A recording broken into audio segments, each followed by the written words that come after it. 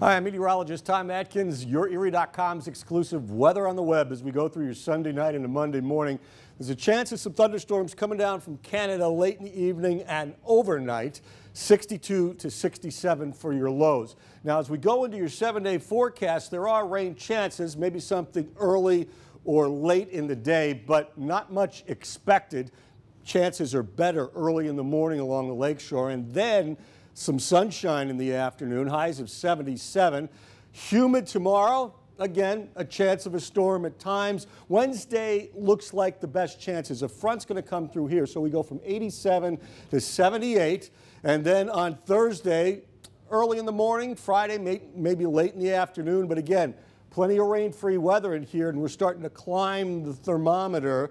Slight chance on Saturday, doesn't look like much for next Sunday either. High temperatures next weekend in the low to mid 80s.